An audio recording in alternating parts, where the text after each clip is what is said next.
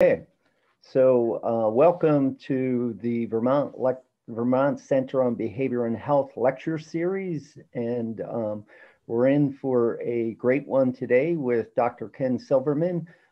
Just a quick housekeeping bit of business before we start.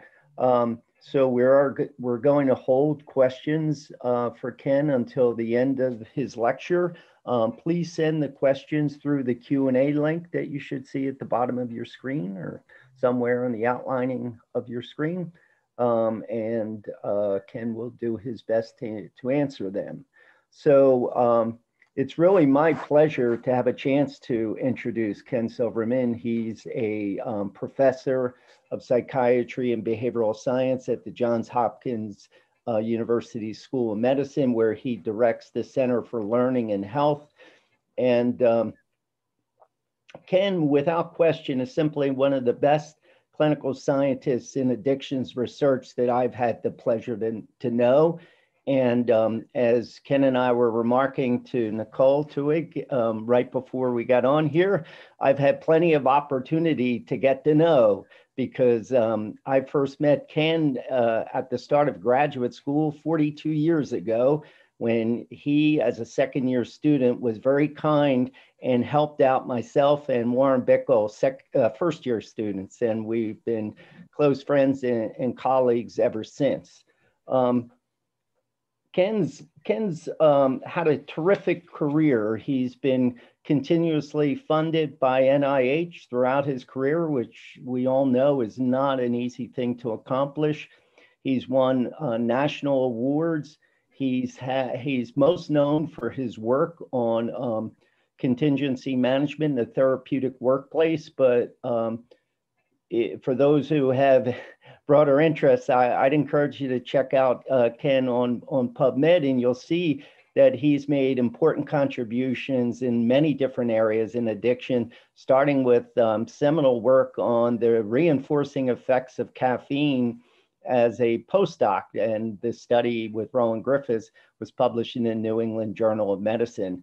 I think his work right now on the intersection of the related problems of poverty, chronic unemployment, and addiction is just landmark work. And I'm sure he's going to be covering a lot of that today.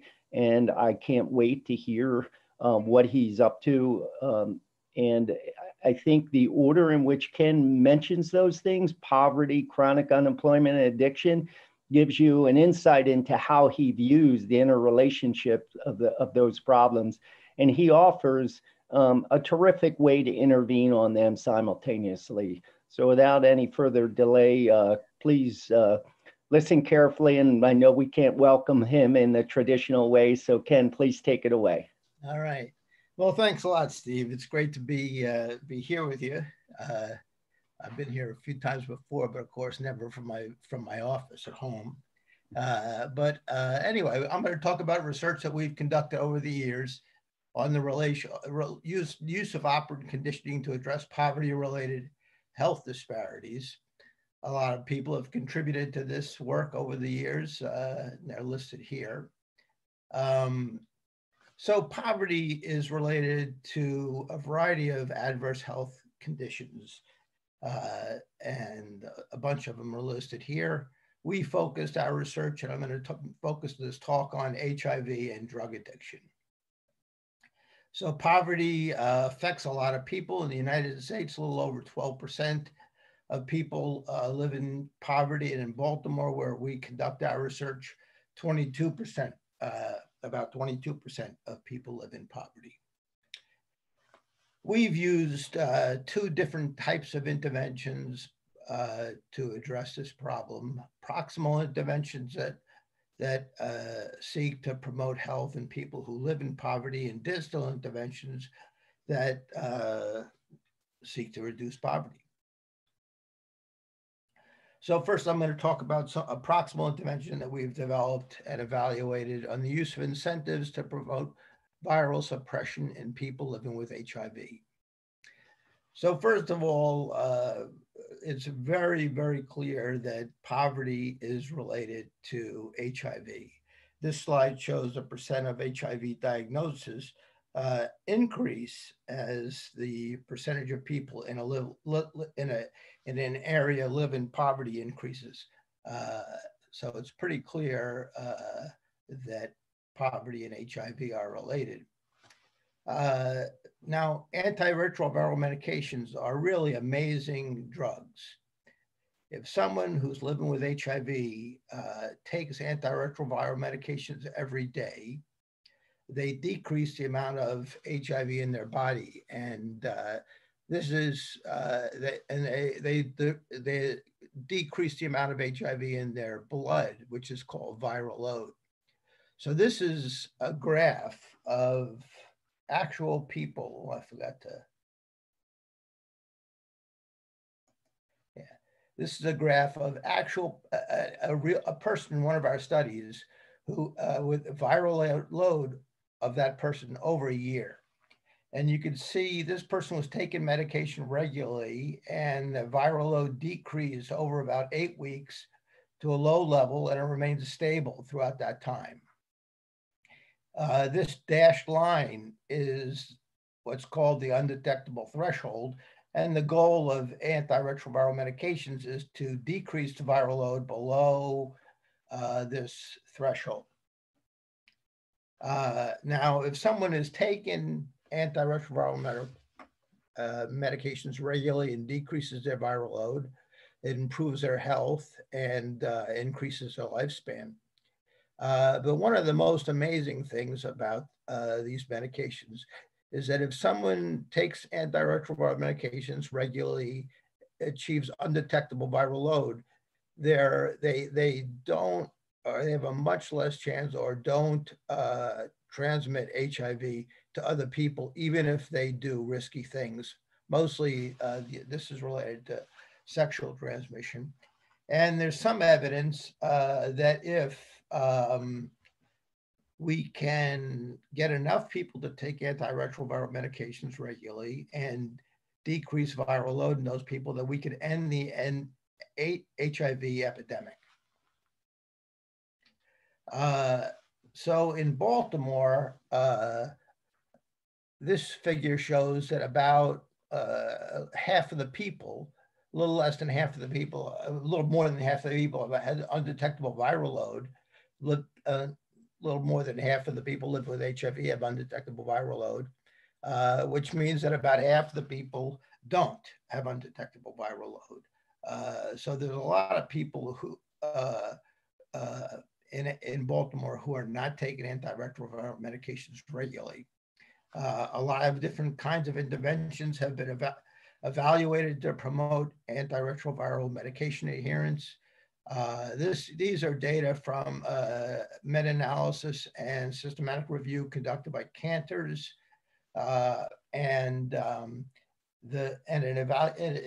these are all different studies that sought to promote, have an evaluated intervention to promote antiretroviral medication adherence in the participants, and 38 of those studies showed used undetectable viral load as a measure in the study, and this shows data from those studies. So the different randomized control studies are represented along the x-axis. The vertical axis shows percent of participants with undetectable viral load. And each pair of points comes from a different study. The solid point represents data from the treatment group, and the lighter shade point represents data from the control group. So you can see almost all these studies produced non-significant effects, failed to show any treatment affected undetectable viral load, and only 2 studies affected viral load. Now, people have used incentives to try and promote antiretroviral medication adherence and undetectable viral load. And this is data from the studies that used undetectable viral load as a measure. And again, the group that the darker point is the group that received incentives for adherence or viral suppression, and the lighter shade group is the control group. And you can see none of these produced any significant effect on undetectable viral load. We did a study, which I'm going to tell you about in detail, but here are the results from our study. And you can see there was a large effect on undetectable viral load in that study. And I'm going to tell you a little detail about that study now. So that study used people who were 18 years or older. They were living with HIV, and they had detectable viral load at intake to the study.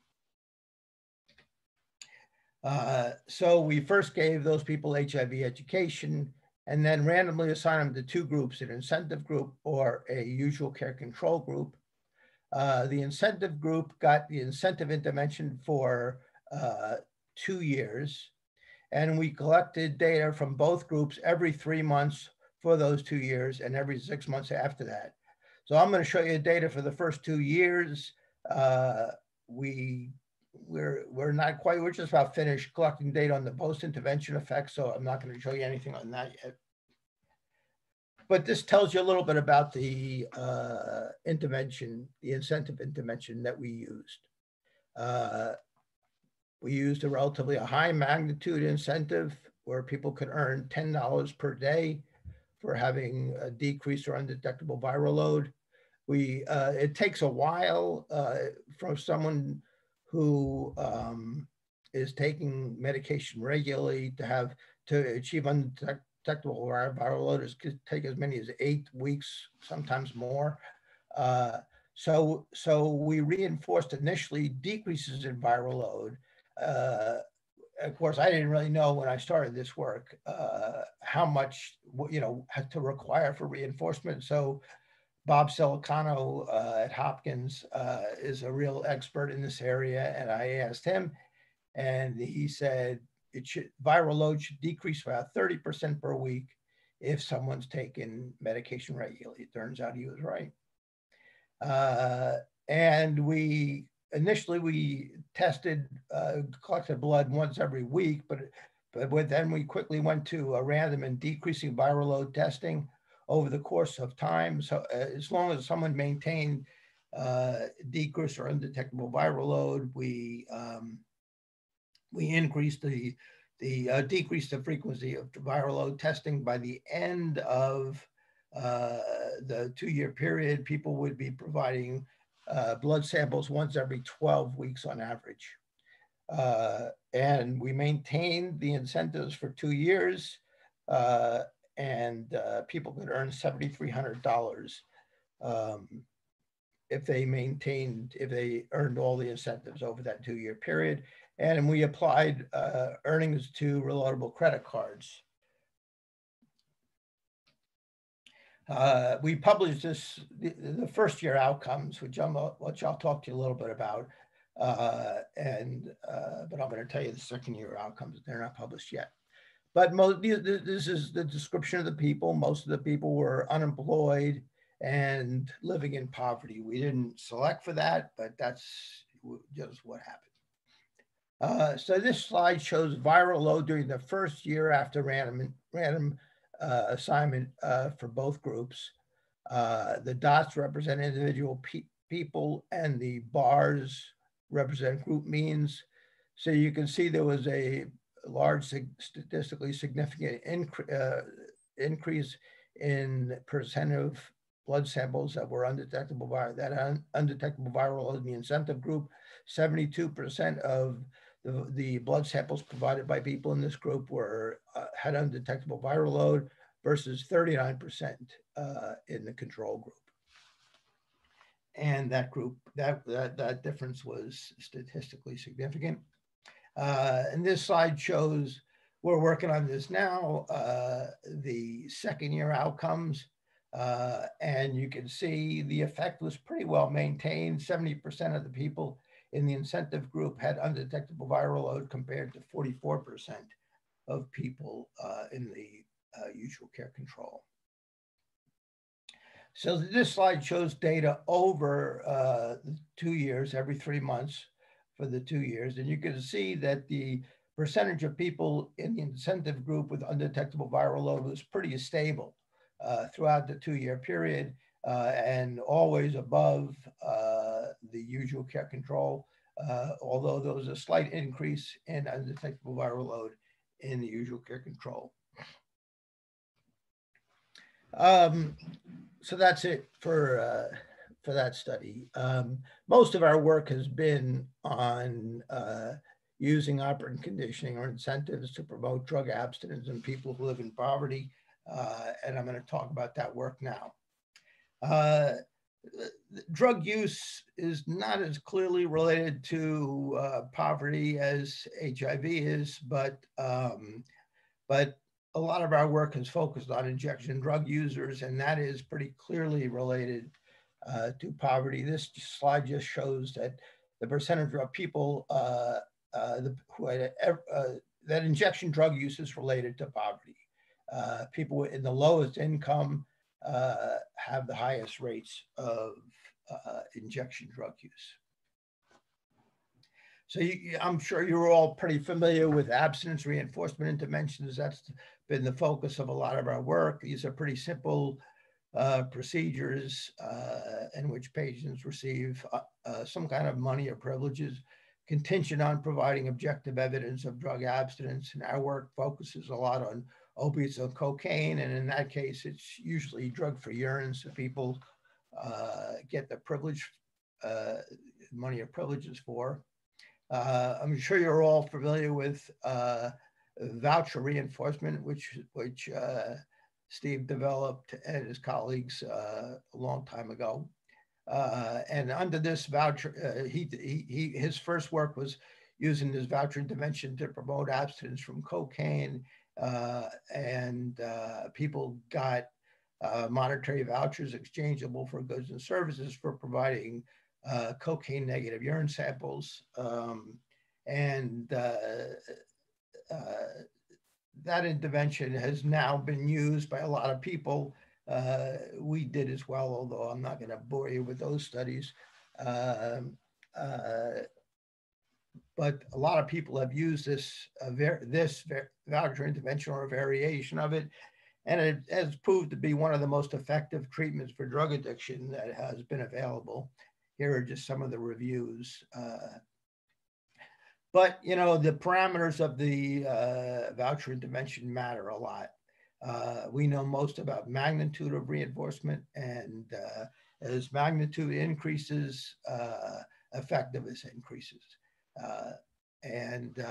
It's also the case that a lot of people relapse to drug use after the intervention is discontinued. This is some of the studies showing that.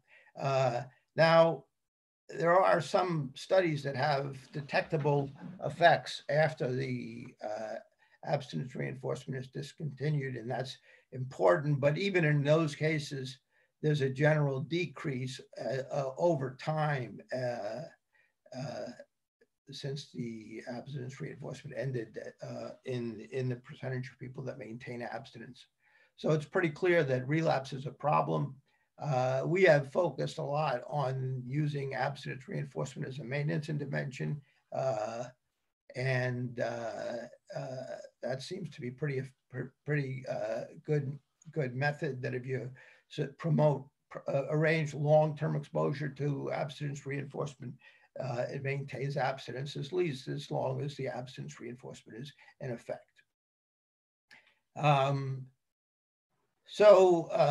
We have, as Steve mentioned, we've been developing this intervention called the therapeutic workplace that has both proximal and distal features of the intervention. The central feature of this therapeutic workplace is an employment-based abstinence reinforcement contingency in which people work in our therapeutic workplace and earn wages, but they were required to provide drug-free urine samples to maintain either access to the workplace or access to the workplace and maximum pay or maximum pay. We've focused our intervention on poor, unemployed people who have few job skills.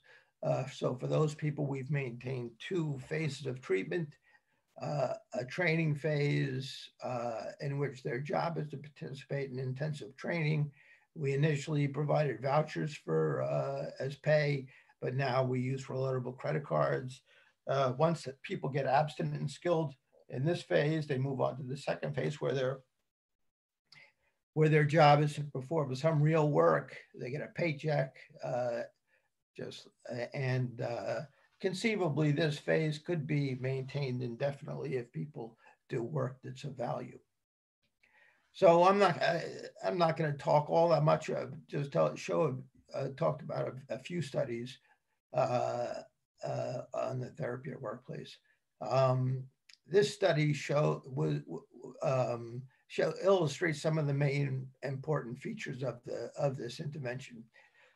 So we enrolled methadone patients, of course, who had dependent on both opiates and cocaine, and who also used cocaine. And they were enrolled in the first phase of the intervention for 6 months. And during this phase, patients had to provide urine samples negative for opiates and cocaine to work and maintain maximum pay. People who got abstinent and skilled were then randomly assigned to an employment-only group or an abstinence contingent employment group. The employment-only group was essentially they could work for a year in the workplace, but there were no longer any abstinence contingencies. This is similar to typical employment that people might get in the community, although they were working in our workplace. And the abstinence contingent employment group, they could continue working, but they had to provide urine samples negative for opiates and cocaine to maintain access to the workplace and to maintain maximum pay. So this slide shows the percent of urine samples that were negative for cocaine at monthly assessments from both groups. And you could see that about 80% of urine samples were negative for cocaine in the abstinence contingent employment group, and about 50% were negative for cocaine in the employment only group. And this was statistically significant. Interestingly, the both groups worked about the same amount during that year. They worked about 600 hours on average, but there was really no difference in how much they worked. So the key thing was that this group had a lot of abstinence, but it wasn't because of work, it was because of the abstinence contingency. So while work itself may be wholesome and seem somewhat useful, a lot of people continued to use cocaine even while employed. And this slide shows data from before, every 6 months before, during, and after this employment-based abstinence contingency. So at enrollment into the study, both groups, hardly anyone was negative for opiates, for cocaine during this time at intake. At the end of 6 months, when people had to provide, had to be negative for cocaine to maintain access to the workplace, almost everybody from both groups was abstinent. But when they were randomly assigned to the 2 groups, this is similar to what I just showed you. About 50% of the people in the employment only group were negative for cocaine versus 80% in the abstinence contingent employment group. But during the year after, when the abstinence, employment-based abstinence reinforcement was discontinued and employment in the therapeutic workplace was discontinued, the 2 groups were similar.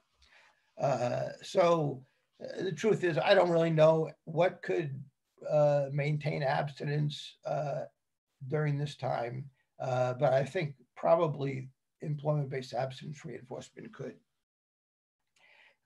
So this slide just summarizes studies that we've done on voucher incentives and employment-based incentives. And the darker points are the group that got the incentive intervention, and the lighter lighter shaded is the control group. And overall, it just shows pretty clearly that voucher and employment-based incentives are effective in promoting naltrexone, opiate abstinence, and cocaine abstinence. That's pretty true in a number of different studies. So next, I'm going to talk a little bit about employment. We've done something in this area, but not that much. But I'm going to tell you what we've done. So we've developed 3 models of promoting abstinence and employment in the therapeutic workplace. In all 3 models, people get into the therapeutic workplace in phase 1. And then they go to phase 2, and we have a social business model, a cooperative employer model, and a wage supplement model. And we have data on the social business model and the wage supplement model, so I'm going to talk about those 2. Social business essentially hires, employs people in businesses that are designed in a social business, which are businesses designed to address the needs of people in poverty. And this kind of intervention could be arranged, could be used in different kinds of businesses. We used ours in, we made a data entry business called Hopkins Data Services. We trained people to become data entry operators and then hired them as data entry operators at Hopkins Data Services. This was actually the first study that we did in the therapeutic workplace. We took women from the Center for Addiction and Pregnancy who were receiving methadone treatment, but continued to provide urine samples positive for opiates and cocaine. We randomly assigned those people to a usual care control group or to a therapeutic workplace group. Both groups were monitored over time. I'm going to show you some up to 4-year outcomes. Usual care control it just received standard treatment from the Center for Addiction and Pregnancy, which was, when we did this study, was pretty comprehensive and intensive. And the therapeutic workplace people had the same intervention, but in addition, they were invited to attend the therapeutic workplace. They were in phase 1 for 3 years. We actually could have done this a lot sooner, but we didn't have a business to move them into, and we opened the business about 3 years after people were in this study. And this slide just shows that the percent of urine samples negative for cocaine was pretty stable across the years, in months 1 to 6, 18 to 36, and 37 to 48. This is the period of time when people were employed in the data entry business. And you can see significantly more people, urine samples were negative for cocaine stably across all these time points. And this just shows the percent of months that people were employed full time during that 4th year after taking the data entry business. And about half of the people were employed full time fairly often compared to the control group. It's interesting that the control group hardly had any employment. So these are, at the start of the study, were unemployed, pregnant or postpartum moms, and they were unemployed 4 years later. So they were going nowhere. Whereas people in the therapeutic workplace group, even though we provided the employment, were ready and willing to work given the opportunity. So the next, last study I'm going to talk about, well, I think so, is evaluation of the wage supplement model. So in the wage supplement model, again, people start in phase 1, in which they get their job is participate in training, and then they move to phase 2, and and get exposed to the wage supplement model, which I'll tell you more about in detail now. So in this study, people were exposed to, invited to come to phase 1 of the therapeutic workplace, this time for 3 months. They had to provide urines negative for opiates or cocaine to maintain their maximum pay. At 3 months, they were randomly assigned to people who were still attending were randomly assigned to a usual care control group or an abstinence contingent wage supplement group. Usual care control, both groups were given an employment specialist and offered an employment specialist for a year. And the employment specialist helped them get jobs in the community. And the abstinence contingent wage supplement group, they got abstinence contingent wage supplements if they got employed. So they could earn wage supplements up to $8 an hour, up to 40 hours a week for maintaining employment in a community job. And they had to provide valid verified pay stubs, which we used to determine how many hours they worked. Now, because it takes some time for people to get employment, they also earn stipends up to 20 hours a week for working with the employment specialist. And you can see, almost 98%, almost all people were living in poverty. And this slide shows the percentage of urine samples that are negative for opiates and cocaine in the usual care control and abstinence contingent wage supplement group, similar to the things I've shown you before. People in the abstinence contingent wage supplement group had significantly higher rates of urine samples negative for opiates and cocaine than people in the usual care control group.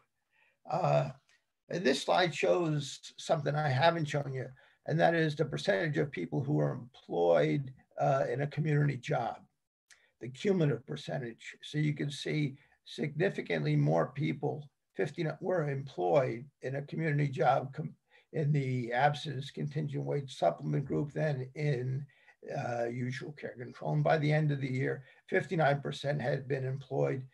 59% of the people in the abstinence and contingent wage supplement group were employed versus 28% in the usual care control. So this was a pretty good outcome. And this slide shows the percentage of people that ever lived in poverty, the cumulative percentage. So you can see that the percentage of people in the abstinence contingent wage supplement group who ever lived out of poverty, was significantly higher than the percentage of people in the usual care control group that ever lived out of poverty. So the 61, by the end of the study, end of this year, 61% of the people in the abstinence contingent wage supplement group ever lived out of poverty, compared to 30% in the usual care control group. And this was actually pretty surprising and a pretty good outcome. However, so yeah, we were happy about both of those outcomes, but there are two. But it's clear that this population needs a lot more work, a lot more intervention than we provided. So this slide shows that these are people in the abstinence contingent wage supplement group, and it shows that essentially they had part-time jobs and they didn't earn all that much money per hour. So this slide shows that about that people worked about, when they were employed, which this again is verified by wage stubs. When they were employed, they worked an average of little over 20 hours a week, and they made about $11 an hour on average, which is okay, but neither is great. So I'm not sure how to improve those outcomes, but I suspect that some education-focused intervention is important. And an education-focused intervention that seeks to establish academic and job skills. So these are data from that August Holton published a while back of the reading level of people in our in several of our studies. And it's based on the wide range achievement test, which is an academic standardized achievement test, relatively easy to administer. The dots represent individual people again, and the horizontal lines represent group means. And you can see people in these studies at an average reading level of about between 6th and 7th grade. But some people had pretty limited reading skills. Of course, some people were okay, but a lot of people had pretty limited reading skills. And their math skills and spelling skills were similar, although I'm not showing you those. And about half of the people had not completed high school. Whoops.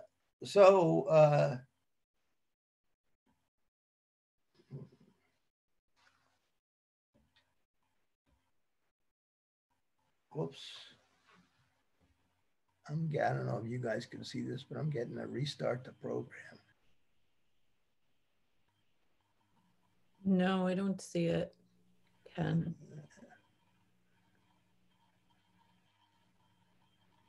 All right, I'm going to do it. Well, there's not much more to say. I'm going to restart the program and see what happens. Sorry about that.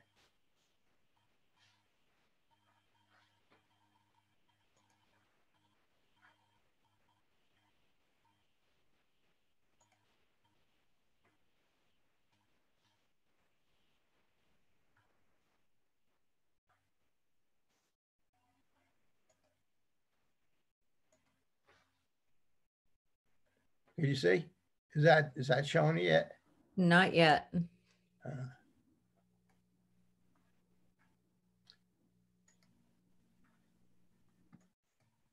How about that? Can you see it now? Ooh, sorry, you need to go back into slideshow though, probably, because we can see your next slide.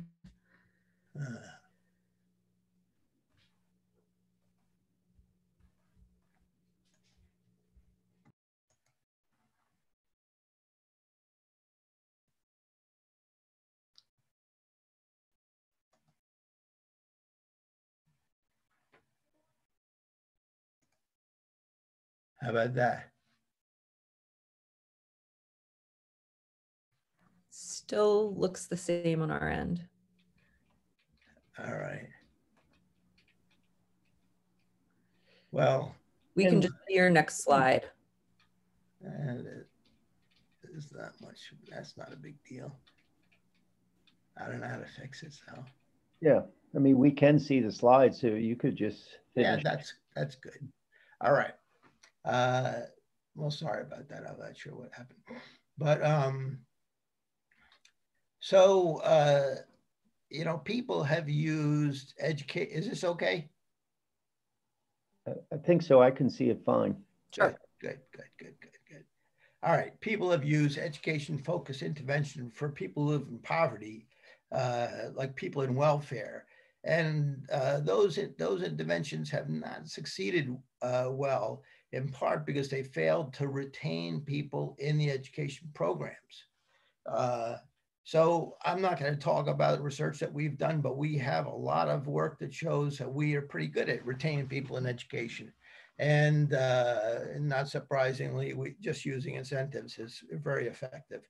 We could use incentives to promote attendance and training, to promote punctuality and complete work shifts, and to promote productivity and progress in training. Now, we haven't done all that much real education, but we've done a little. And we've used this computerized math program called iLearn. It's used in high schools throughout the country. This slide shows, and it teaches math skills up through high school math. This slide shows wide range achievement test scores for one group of people in one of our studies. And it shows the wide range achievement test scores before people were, when people were enrolled in the study, and then at the end, and those were pre-test scores. And then at the end, when they completed the study, those are post-test scores. Now it shows a wide range of achievement pre-test and post-test for both math, spelling, and reading. We only provided training in math. And you can see that people increased significantly scores in the wide range achievement test when on the math scores of the wide range achievement test, which was the only area that we provided training, but they didn't provide increase in spelling or reading, which are the areas that we did not provide training. So that's the little bit that we've done. But I suspect that if we took this on more seriously and provided more comprehensive training of academic and job skills, that we could improve their skills to the point that they might be able to earn higher wages and get more stable full-time employment. That's speculation, but I think that might be true. So there's just a few simple conclusions to be drawn. One is that incentives at the therapeutic workplace can promote and maintain drug abstinence and medication adherence. The therapeutic workplace can promote employment and reduce poverty. And there's we suspect that stipend-supported education may be useful to promote employment in high-paying jobs, but that's pretty much speculative at the moment, and it deserves further work. So anyone now or in the future wants to email me for questions, my email is here. And Nicole asked me to include this as my last slide, and here it is. I don't know what you're going to do with it, but I think that's it. All right, thank you, Ken, for a really enlightening presentation. I've been saying this for over 20 years, but your work, anytime I see it, just inspires me that there's so much more that could be done to people who are caught up in the dual problems of chronic unemployment, poverty, and addiction. And we often convey the impression that there's nothing that we know how to do for these populations. And yet you show for a modest wage, $10 an hour, you can get inner city, chronically addicted, chronically unemployed people to come to work, and you can double absence rates. So as a scientist, you're extremely humble, but your data actually just defy the current circumstances. And I've noticed, like with COVID, we've gotten an opportunity to see that often policymakers ignore things, evidence-based practices that we could employ to improve health. And I think this is one.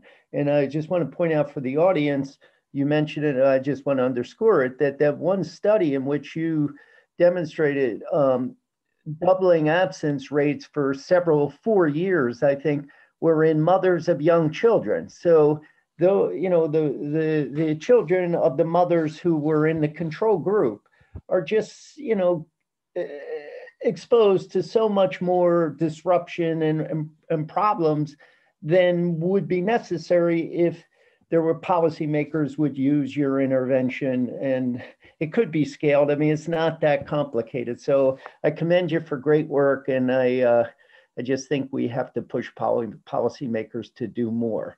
So please keep your questions coming in. I'm going to turn them over to Ken now.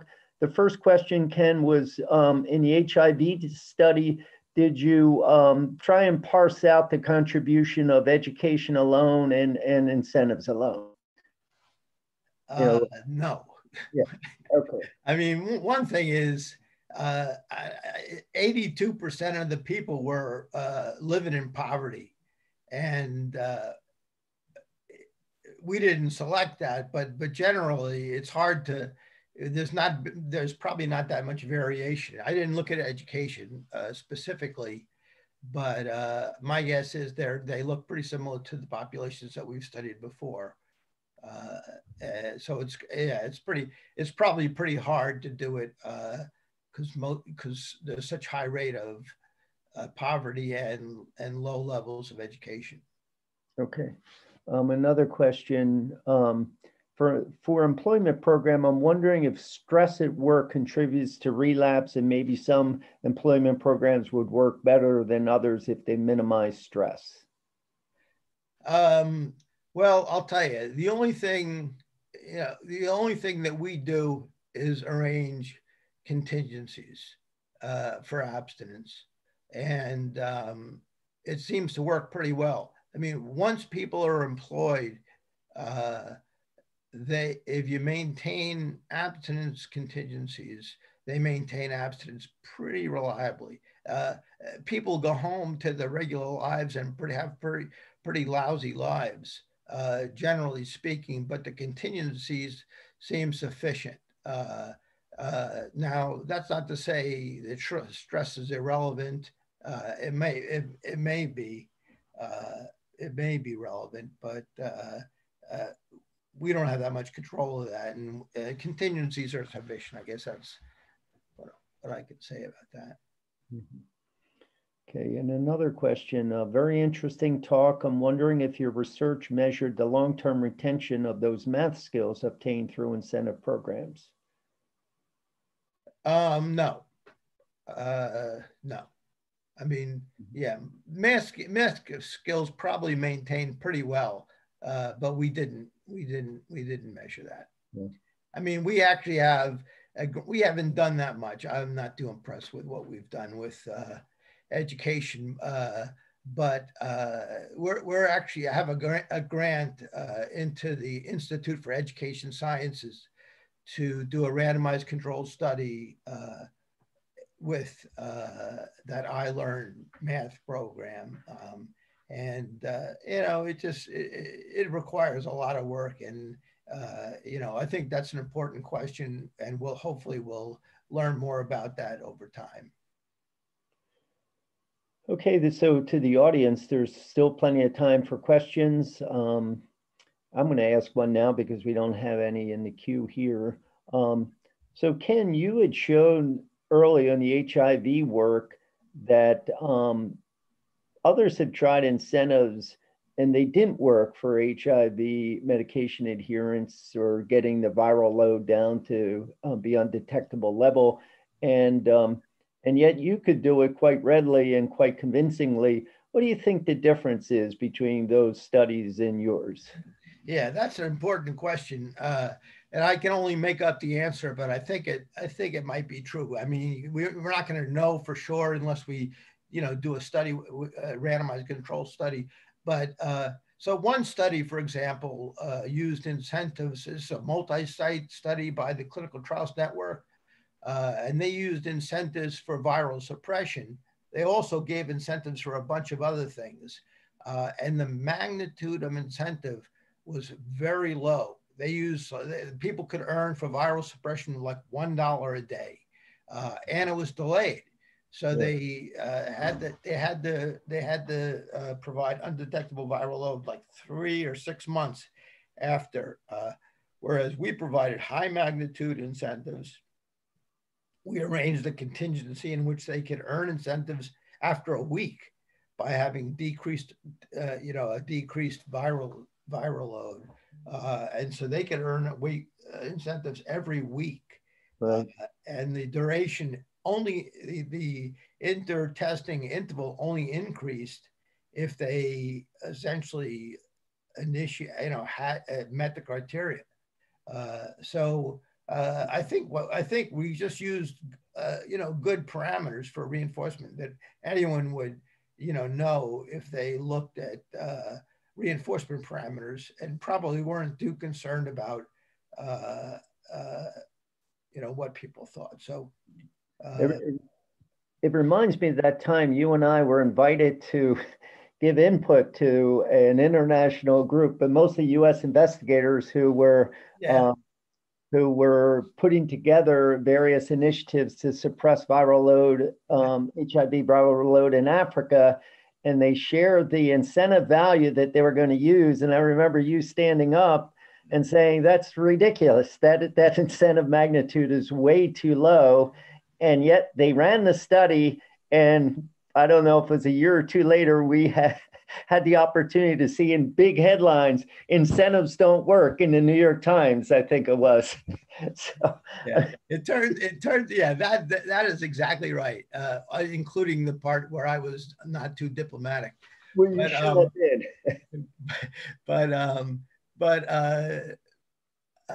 That actually is that meeting event was the thing that got me interested in this.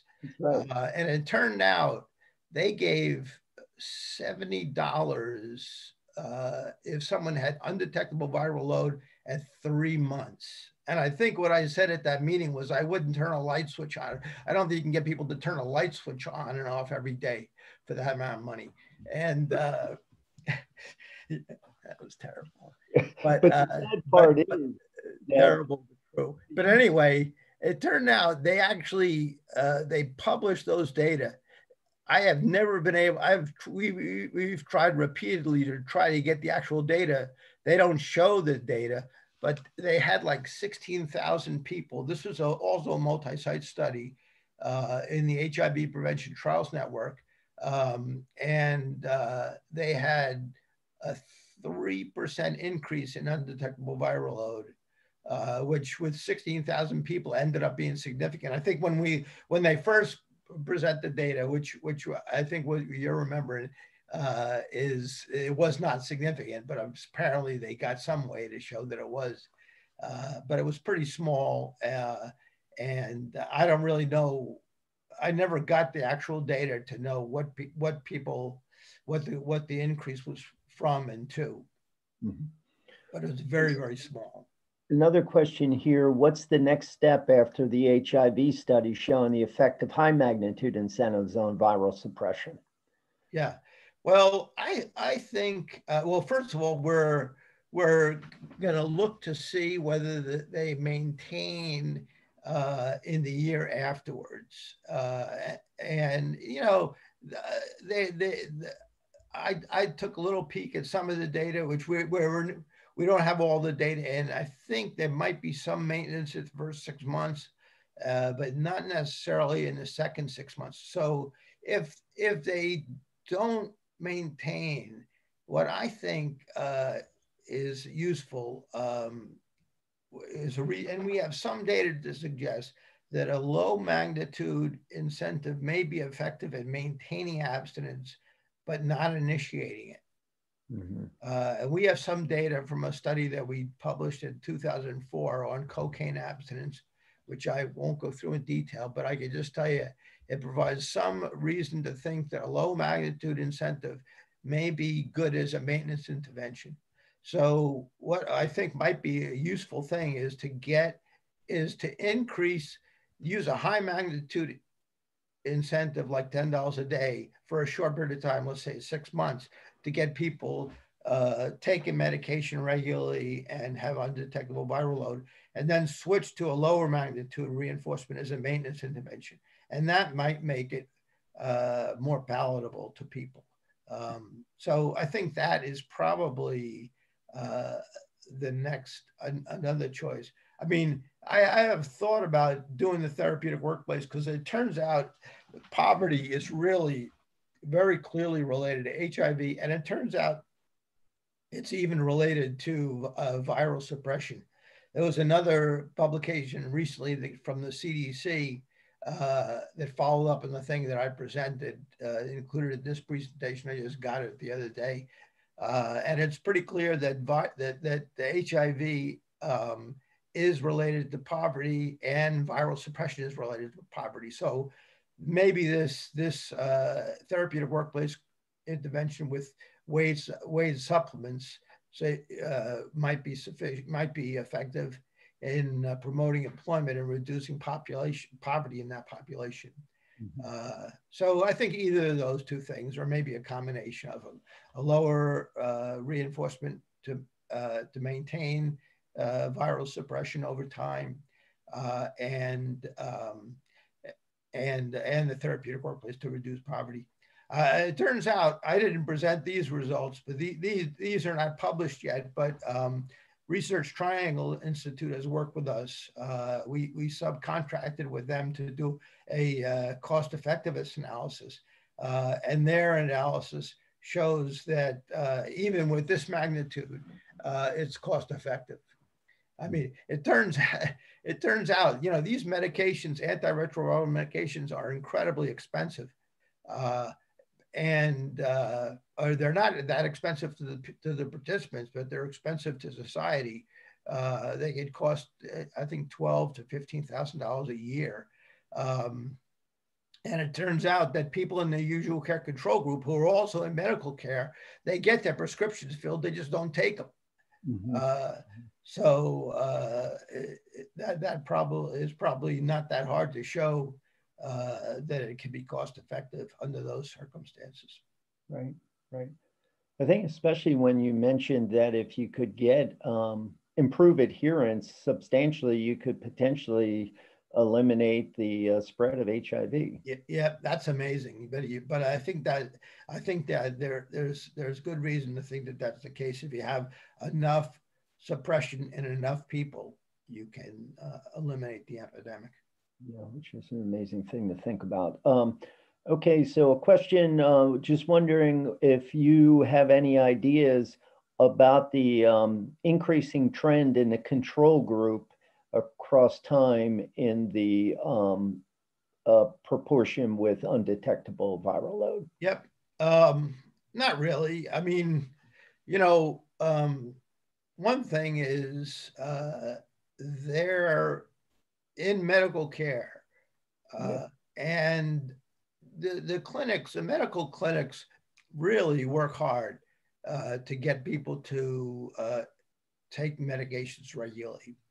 So, I mean, it's actually so surprising under those circumstances that people don't take the medication. So that they creep up over time is not that surprising.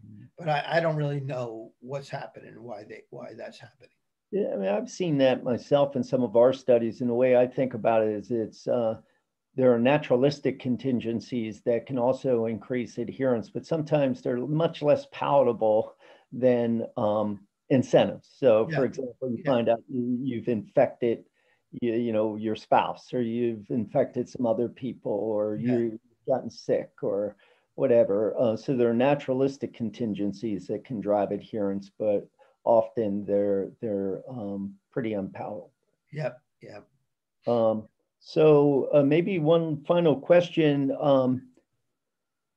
I understand you measured the number of days worked and the average hours worked, but did you look at the difference in the quality of work between the abstinence contingent and control groups?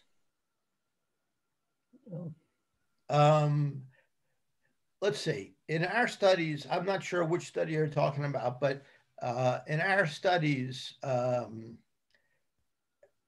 where we have pretty detailed measure of work, I mean, it turns out to be relatively trivial. It's either like typing or math.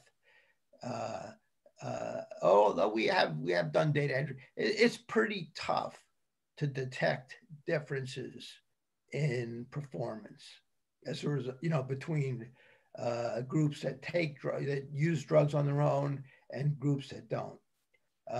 So it's pretty difficult. We did see some effect in one study, but it's not dramatic. So I don't think, you know, you could see in that one study that people work the same number of hours, independent of whether they got abstinence contingencies. And we frequently have looked at different studies to see if their performance is different, and it's very difficult to see any effect on performance. Okay, and I'm now going to try the journalist. That was going to be my last question, but yeah, just brief answers. There's two questions here outstanding and that I'd like to run by you if you can answer quickly. First one's maybe not easy to answer quickly, but how can we increase acceptance of incentives as an intervention? Well, I'll ask them both. So that's number one. And are there people who take the antiretrovirals and yet don't achieve undetectable viral loads? Well, in answer to the first one, I don't know. So how about that? That's quick for you. I could make up some stuff, but we don't have time for my nonsense. The other one is whether people take medication and don't have I think that might be true. I think it's probably pretty rare. Some people do develop resistance, and physicians know that, and they change the medication. There are a bunch of different medications that are available. So that's probably that doesn't account for the outcomes that we got, but we actually see similar effects on self-report of medication adherence, but I think it's possible. I think it's uncommon. Okay, Ken, so thanks again for a wonderful presentation. Thanks to the audience for being with us and for the terrific questions and participation. And that wraps up our session for today. All righty, thank you. Mm-hmm.